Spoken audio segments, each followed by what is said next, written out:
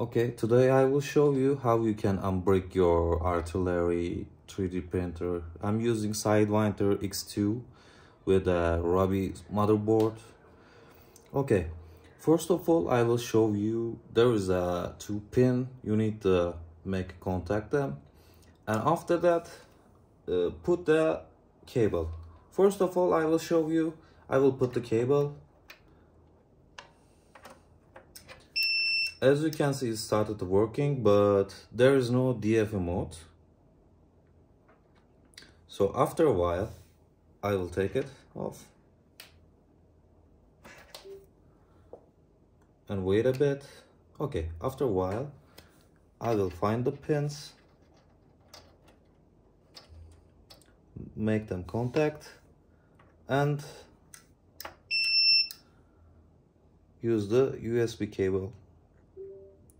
And now DFE mode is working. Okay, I will show you which pins you have to connect. So in here we can check it. Oh, where are you? Where are you? As you can see, it's here. So I will also share the picture, and you're gonna understand how we can do this. So okay, I'm checking out. It's around here. I'm changing my angle. Yeah, as you can see, it's around here, these pins. So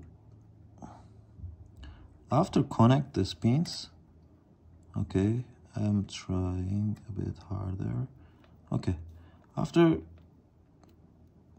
connect them, okay, again, while recording it's really hard to connect them. Okay, now they are